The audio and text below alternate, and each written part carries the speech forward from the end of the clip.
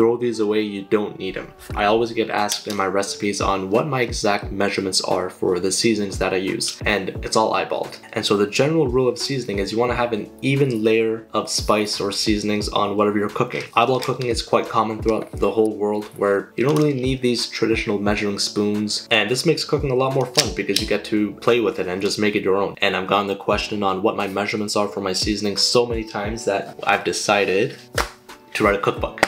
That's right, we're going to make a cookbook. It's going to be based on a lot of the traditional Pakistani recipes that I grew up eating and are from my mother. But the main thing about this cookbook is there are not going to be any traditional measurements. I'm not adding any measurements. I'm going to be teaching you how to eyeball cook. So we're still in the process of writing the cookbook, and one thing we haven't chosen yet is a title. I would love for you guys to be a part of this. If you have any recommendations, let me know in the comments. We will definitely be going over those soon so we can decide. So get in that kitchen, add a bit of spice, and trust me, it'll be fine.